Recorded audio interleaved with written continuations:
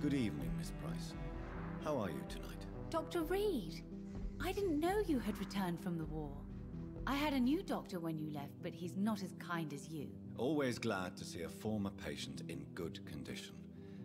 It's been a long time. Too long indeed. And as a token of my appreciation, I'll grant you the best price if you fancy buying anything from my humble... Do you know Aloysius Dawson? Did he buy something from you? No, he left quickly. But isn't Aloysius Dawson known for... That was before his brother...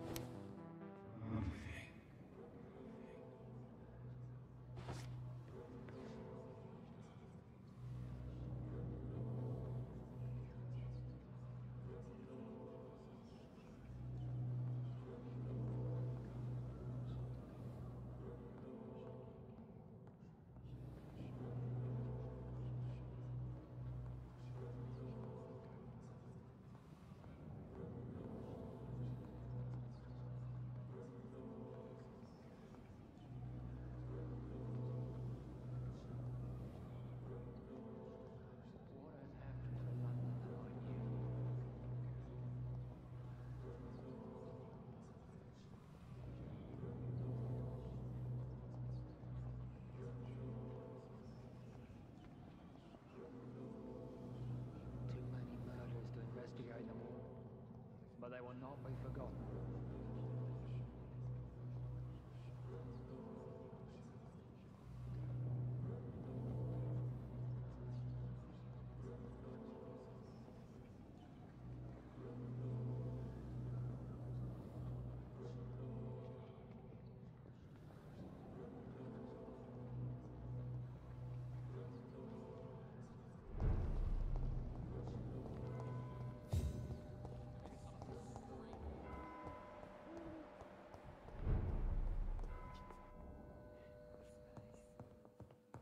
It's locked, all right. It's locked, all right.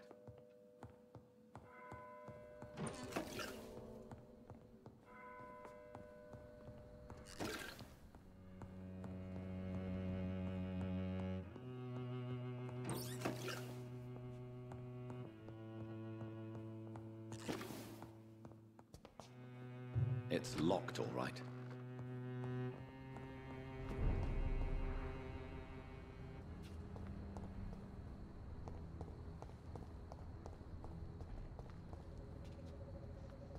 If you're not too tired, could you help your mother?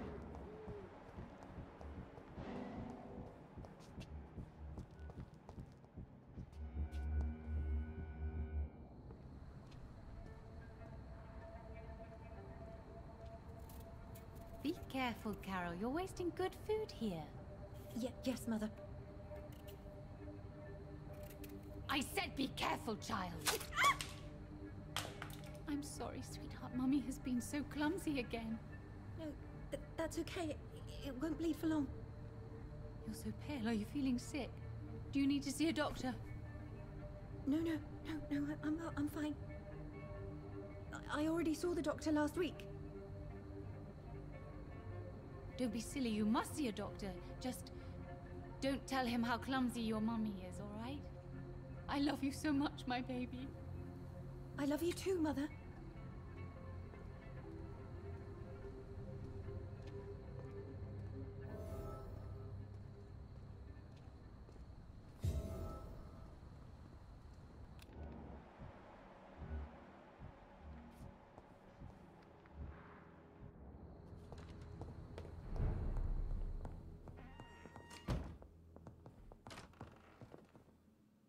Good evening, Miss Price. You know you can call me.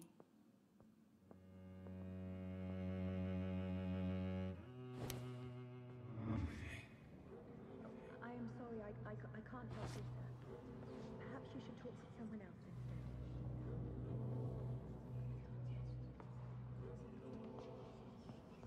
instead. It's locked.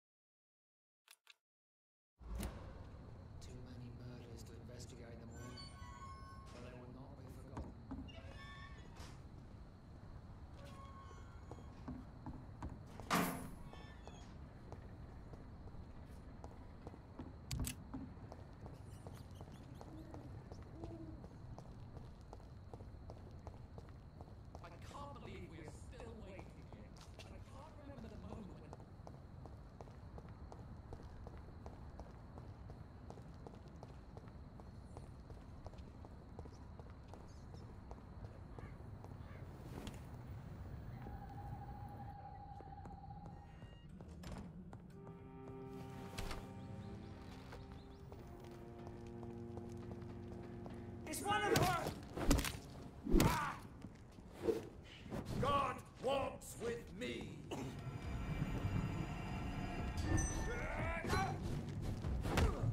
Remember your vows, friends.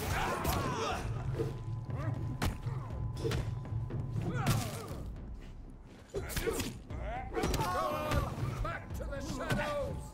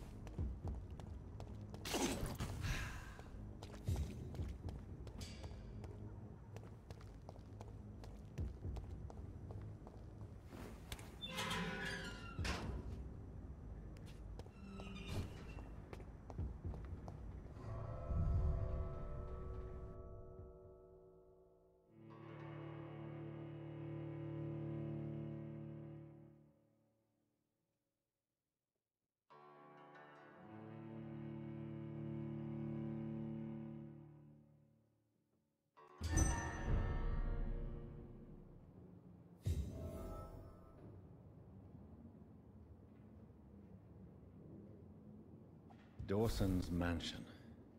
Here I am at last. But the question remains, am I ready to make a dying man my progeny?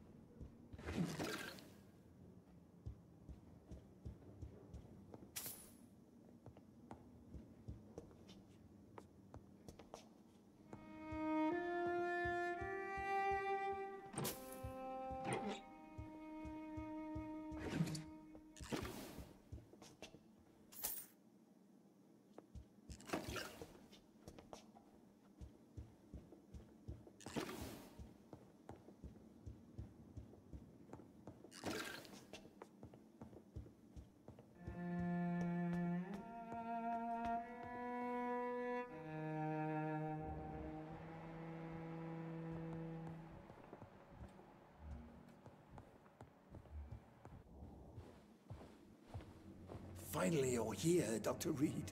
What took you so long? I had to pass several of your barricades and outposts to access your mansion, sir. Death, pestilence surround us, and time is against me. I see you've gathered some of the most expensive, albeit experimental, blood transfusion equipment available. All this could be so useful in a hospital. Yes, yes. Since Lord Redgrave sent me a doctor to perform my conversion, I thought you might find some of these devices useful. Most thoughtful. But tonight I'm not here as a physician. But I feel reassured that a specialist such as yourself would help me to escape the Reaper. Very well. But before I proceed, I have a few questions for you. If you must, but be quick, for I don't have much time left in this life. First of all, I need to be sure that you know exactly what is going to happen to you, sir. I can assure you I'm as informed as any man can be. I have planned for this moment, Dr. Reed. Planned very carefully.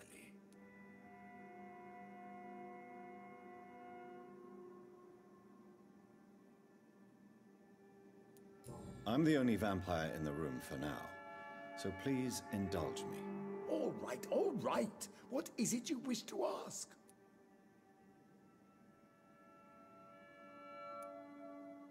You'll need to feed on warm blood. Blood from mortals. How do you feel about that? I'm rich, Dr. Reed, and powerful. I'm sure I'll be able to acquire all the blood I need without ever having to sully my own hands. What do you know about the blood of Priwen? What I do know is that I'll crush anyone or anything that would dare to oppose me. I will become your maker. Do you understand what that means? Well, I certainly won't consider you my liege, or some such drivel. You can be assured of that. Let's move on, then. Please, I'm cold and tired. I feel my life waning with every moment. But first, before you embrace immortality, what would you do with such a gift? That's a rather impertinent question, Dr. Reed, and I will do as I please. Answer me all the same. What will your first action be as an immortal? To save London, I will finance the most efficient quarantine ever seen. I will build a wall that will separate the sick boroughs from the healthy ones.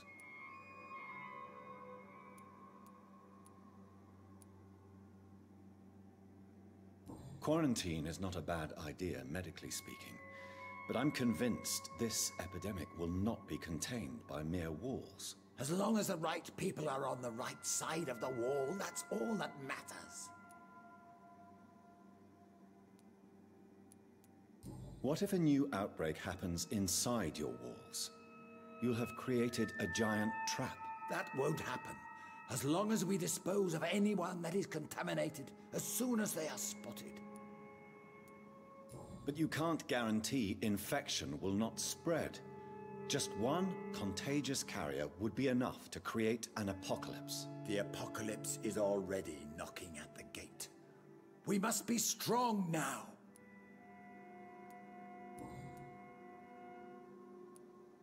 You really plan to build a quarantine wall across London? Yes, it will be tall and strong, separating the wheat from the chaff.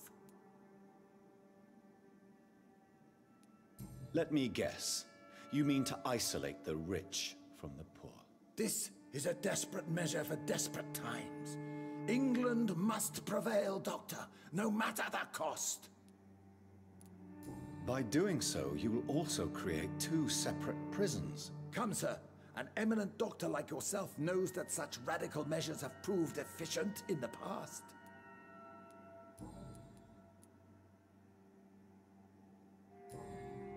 I've heard enough. It's time to proceed. At last. All right, do what you have to do. If it hurts, so be it. I've been preparing such a long time for this.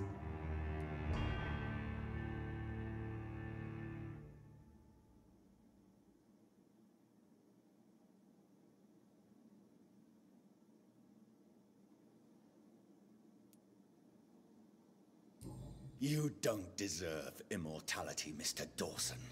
What? What are you prattling on about? I don't believe I've ever met a man so bereft of empathy. You, sir, are despicable. No! Wait! You can't! I made a deal with Lord Redgrave. I'll finance whatever he wants. Please, just ask him. Sleep now. Rest now. Forever.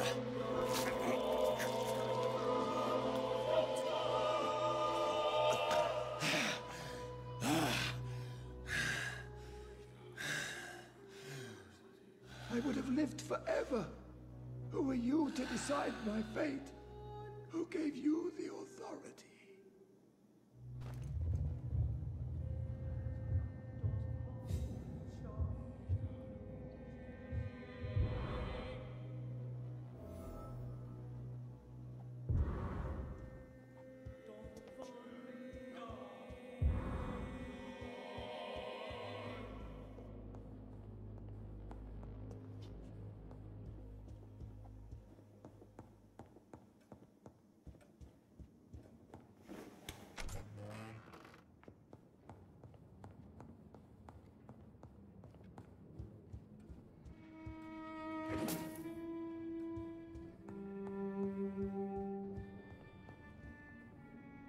Is it done, Dr. Reed?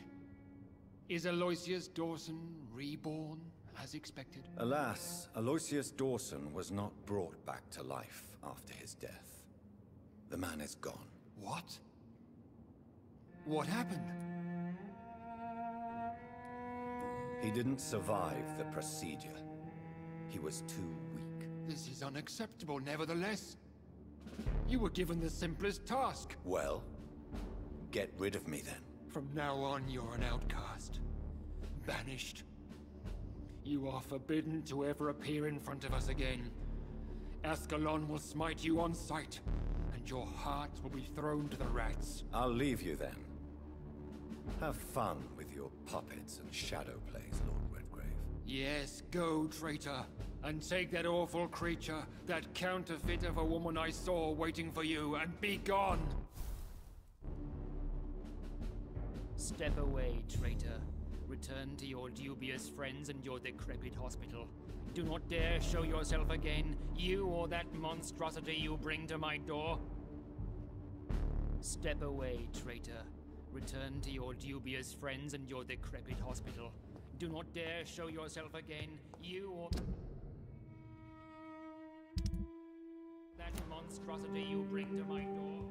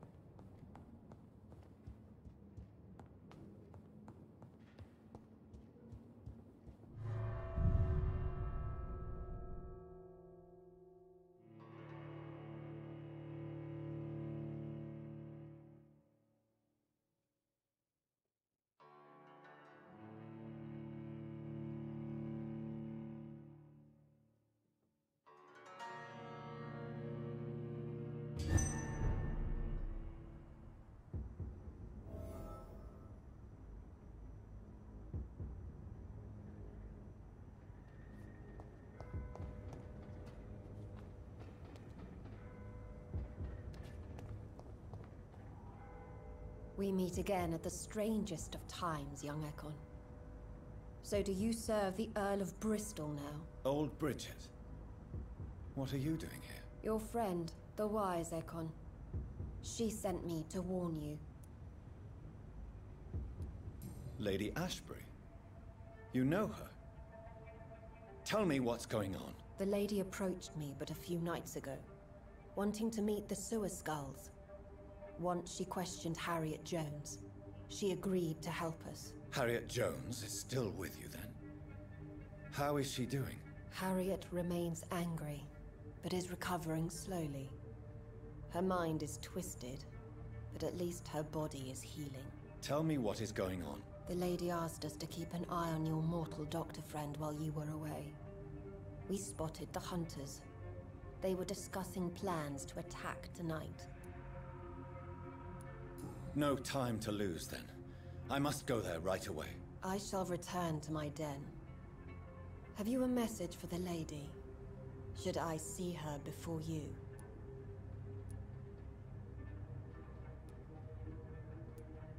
Yes. Tell her I love her. Is this still unknown to her? Go now and take care, young Ekon, for the flames are rising.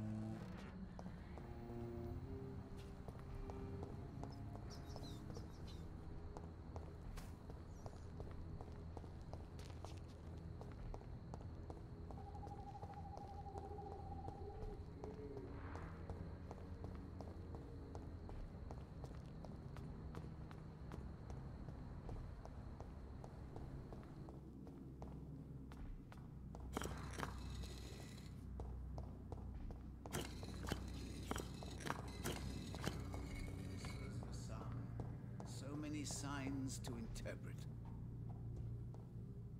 Good evening, Jonathan Reed. Can I help you in any way?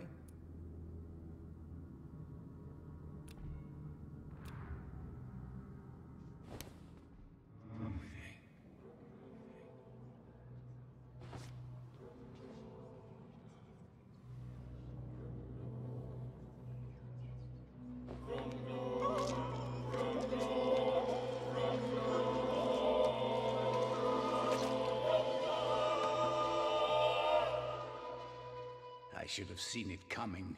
I should have put a ban upon you. But there was too much at stake.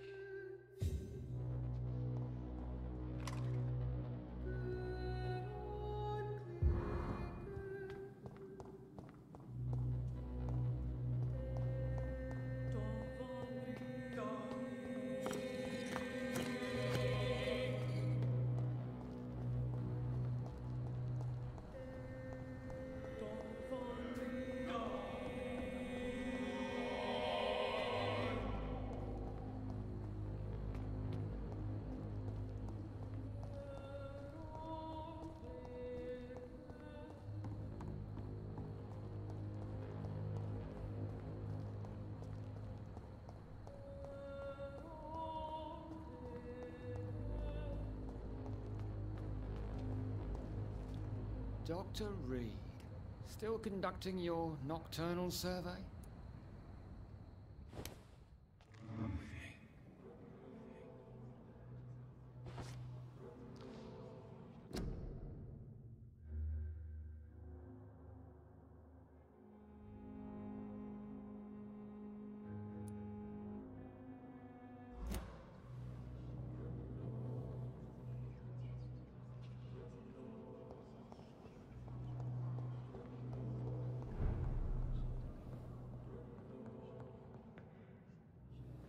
Good evening, Miss Price. You know you can call me Carolyn, my dear doctor.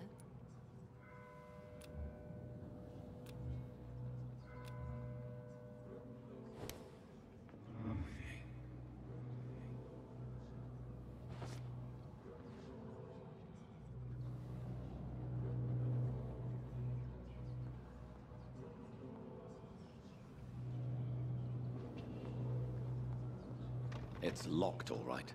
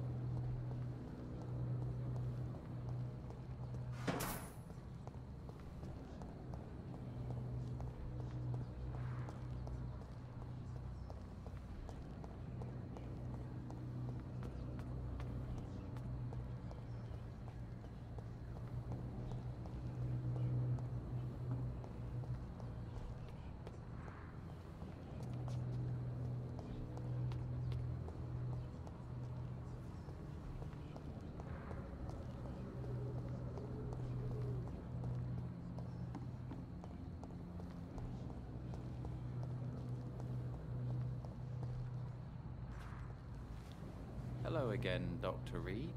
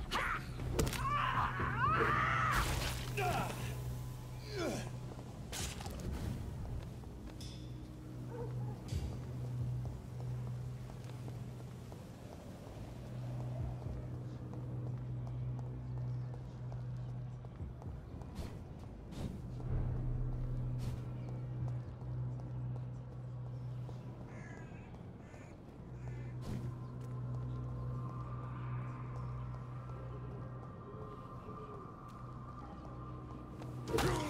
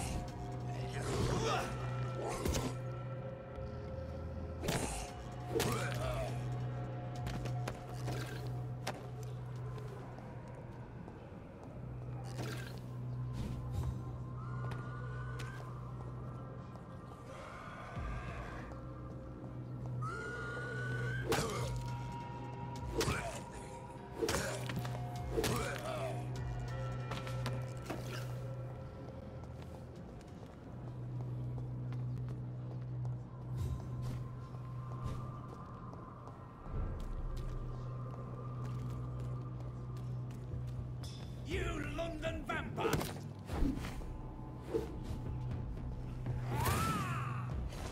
You're bleeding!